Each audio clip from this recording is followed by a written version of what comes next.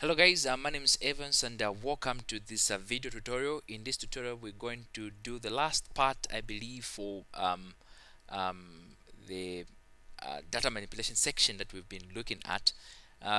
So after this then we'll do the last video for MailMage, and we should be done with this paper also. So this is going to be quite a short video if I'm just going to do data manipulation. If I decide to combine the two, um, well, I won't decide to combine the two so that others will be able to find the video for MailMate separately.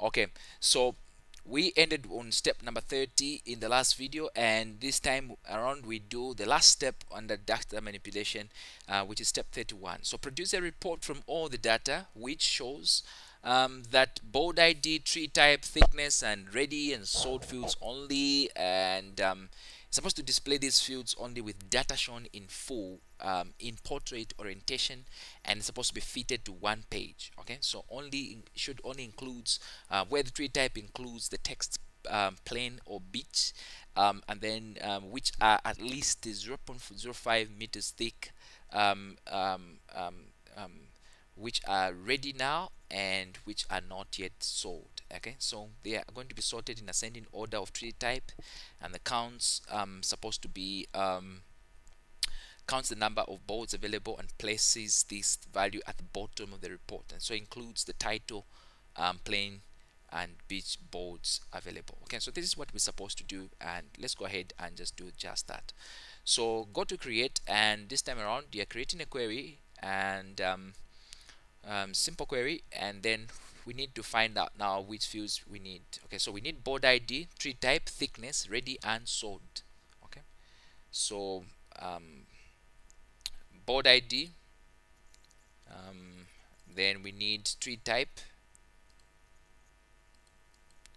um, then we need thickness, we need ready, and lastly we need sold field. Okay, so there are 5 fields. Just confirm that you have 5 fields: 1, 2, 3, 4, 5. Okay, and they're supposed to be in this order. Okay, so displays the fields only with data shown in full portrait orientation and fitted to one page. Okay, so it's supposed to include this. So let's go ahead and wind up with the query, modify the query, and finish it. So now we can go with the criteria that we want. So it's supposed to include the text plain or beach. Now take note when you see the word include, so we don't mind what comes before plain and what comes after plain, as long as the word contains something, or the phrase contains something to do with plain. Okay, so this is where now your asterisk becomes vital. Okay, so this is where you use your wildcard well. Okay, so you can for example put decide to put some texts, such as maybe asterisk in front of this text, another asterisk in front of the other text, and so on. Okay, so let me not do that here. Let me go straight here, and okay, so the type, tree type, is supposed to be include tree type here. So under criteria you're supposed to say asterisk plain, and then asterisk again. Now the other thing, guys, that you're supposed to do not be confused with this plain then or, where you're going to type or here or beach down here. No, please don't do that. Okay, so just say or in the same line and put okay,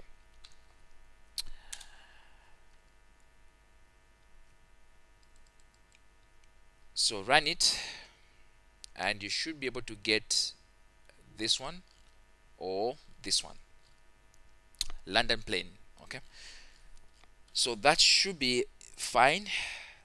Let me just go back there again and see it one more time that I'm doing the right thing.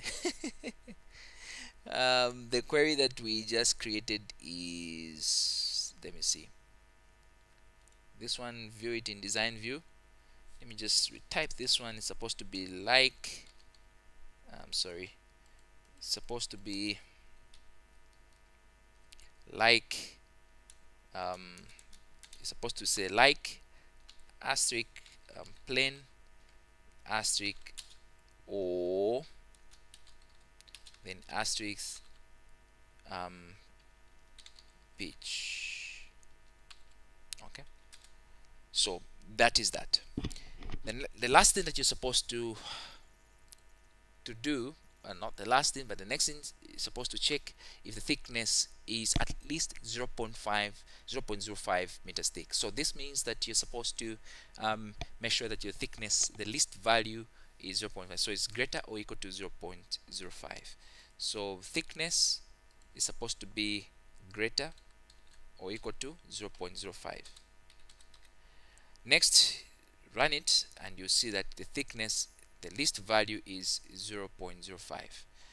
The next one is supposed to be which are ready now and then which are not yet sold. So decode this: which are ready now, which means ready is yes; which are not yet sold, which means sold is no.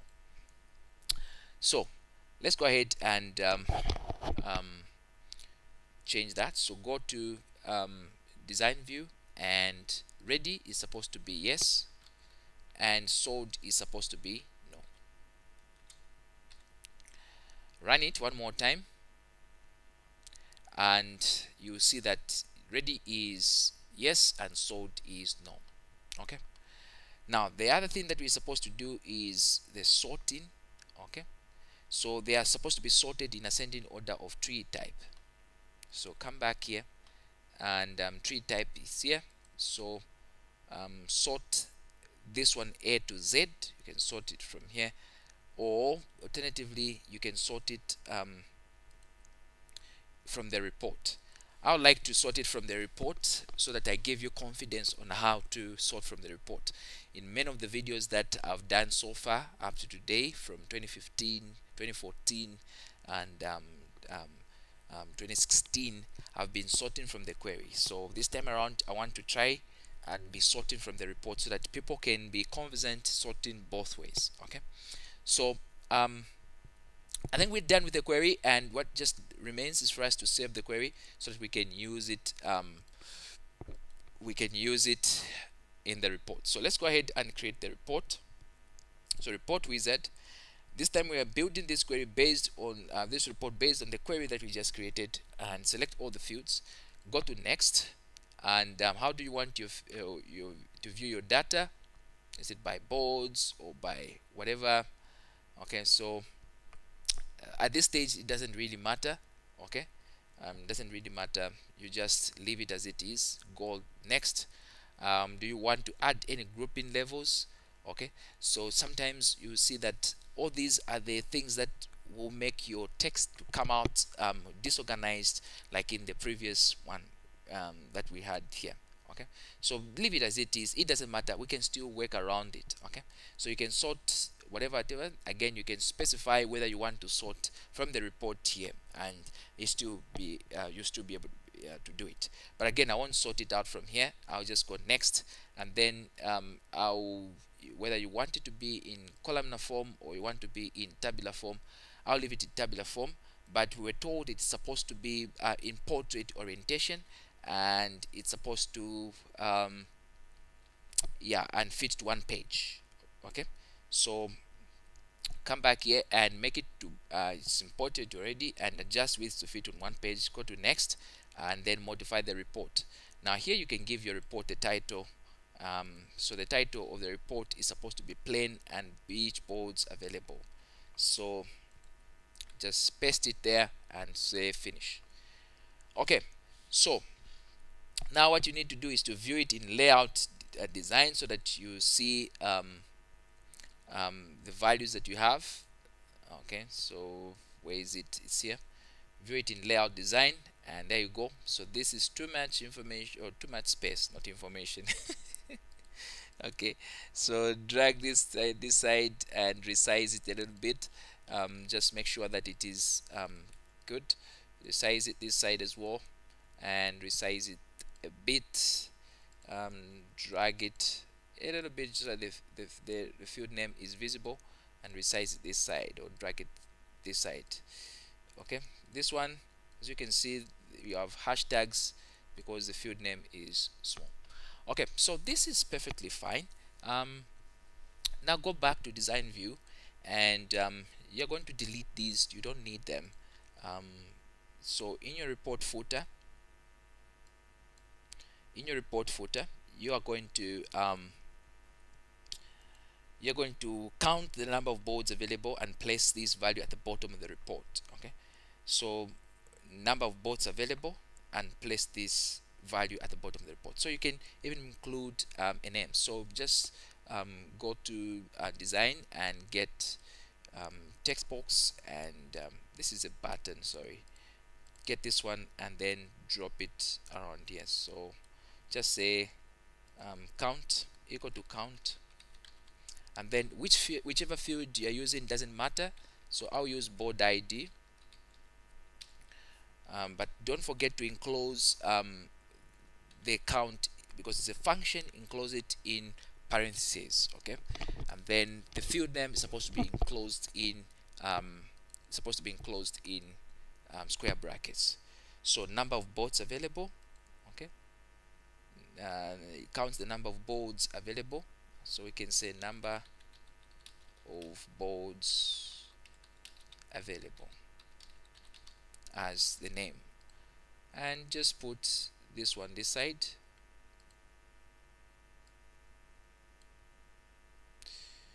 Okay, of course you can do this in the layout view. It's much easier actually to do it from the layout view. Okay, so at the bottom here we have number of fields available, or okay, so next thing we're supposed to put is let's see, are we supposed to show in our name there? Place in your evidence document screenshot showing how you calculated the number of boards available. So here you're supposed to go to design view and get a screenshot of this section here.